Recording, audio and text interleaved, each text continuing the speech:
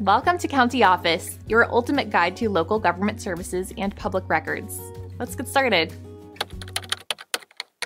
How to reline a chimney.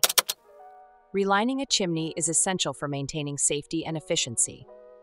A chimney liner protects the flue from heat and corrosion. It also prevents harmful gases from entering your home. Chimney liners come in various materials, including clay, stainless steel, and aluminum.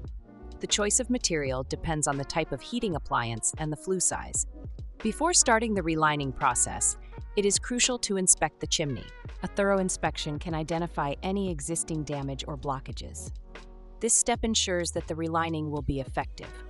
The relining process typically involves several steps. First, you must prepare the chimney by cleaning it thoroughly. Removing soot and debris is vital for a successful installation.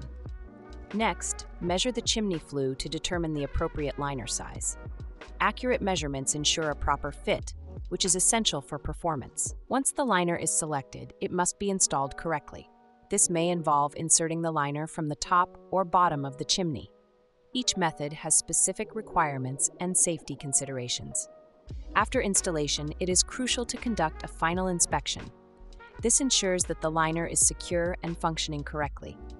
Regular maintenance of the chimney is also necessary to prolong the life of the liner. Scheduling annual inspections can help identify any issues early.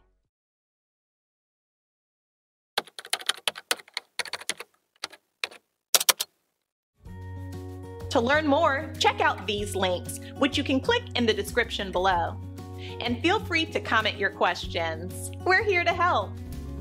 Thanks for tuning in to our video. Please like and subscribe and leave a comment below. See you in the next video.